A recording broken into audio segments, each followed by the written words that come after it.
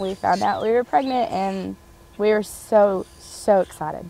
He was born in Wichita at the United Regional, in the new nursery, or the new wing, the Bridwell, and that was really nice. So we were excited about that. That got done just in time. Jaxon he's very social.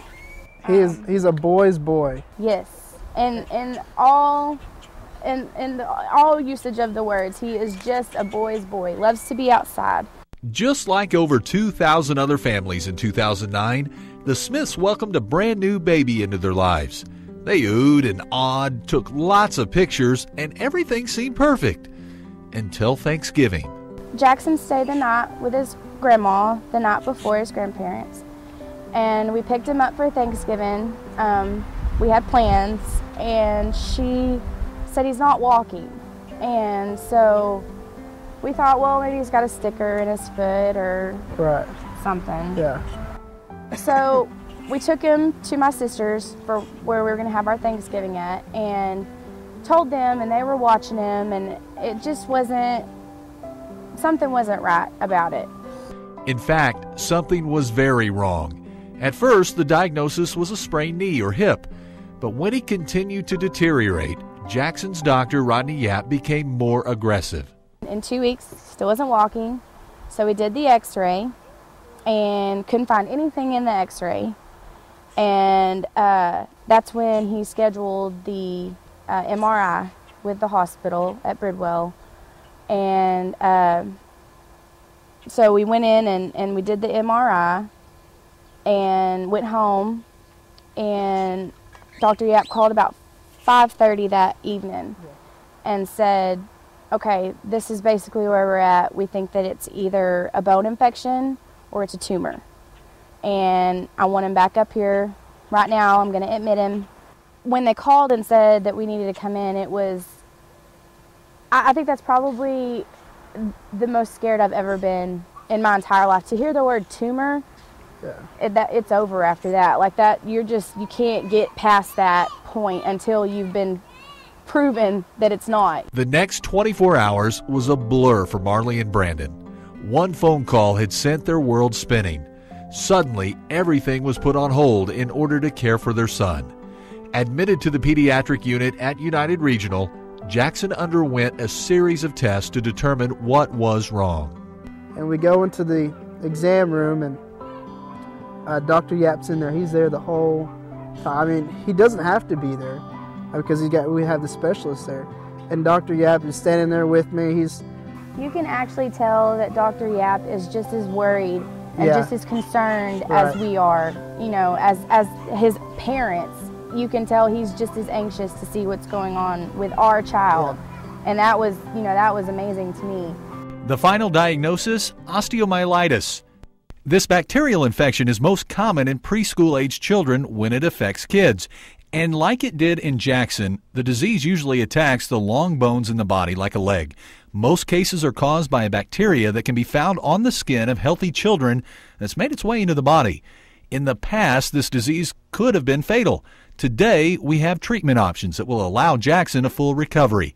Thanks to donations to the Children's Miracle Network, that treatment can happen at United Regional. We were in good hands where we were. And I thought that, I mean, to me it seemed like such a hassle to go to Cook's and for them to keep him there when we're working in Wichita. And, you know, his mom works, his stepdad works. My parents don't work, but they still got other things they have to do. They still got other grandkids. And you don't get paid. I don't get paid if I'm not there. It's his first week. I mean, it was just like, I don't think we can go to Cook's if we wanted to, almost, you know, but I felt like it wasn't necessary.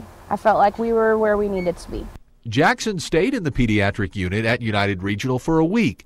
Because he was close to home, both of his parents could continue to work while he received the best care possible. He's an outside kid, and just being in that room, he wasn't allowed to go to the play area because he already had an infection, didn't want to get anything else. Mm-hmm. And so the nurses up there took the little car and cleaned it really, really well, Lysol and all that. So that was and we would take laps around it, try to entertain him. And then we'd park it outside the room. The nurses would knock on the door. I know Jackson's here because his car is outside. So I thought the nurses were really great. Yeah. No holds bar now. Yeah, he's everywhere.